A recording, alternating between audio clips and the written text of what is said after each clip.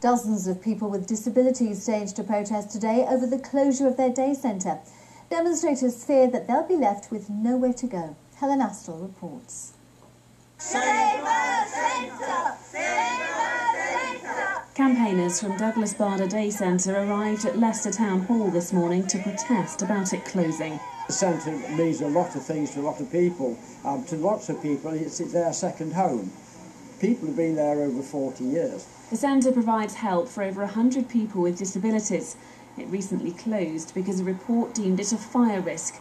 Supporters are worried the council will use it as an excuse to permanently shut the centre. People are getting really down, getting really depressed. It's not knowing that's the biggest problem. If people would communicate with us a lot better and tell us exactly what's going on, it would be a lot better.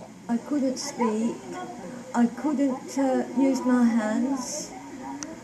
Now I can do everything. I was very, very depressed and I didn't know where to go.